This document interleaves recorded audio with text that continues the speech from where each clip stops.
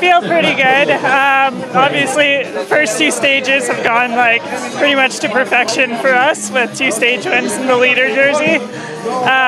Yeah, really excited for the rest of the race. Looking forward to today. I think today's stage will be hard, but good. It's like a full team effort, so we all have to work to protect Caro's lead. Just make sure that no dangerous moves go up the road, and yeah, just help keep her safe. Make sure everything's safe.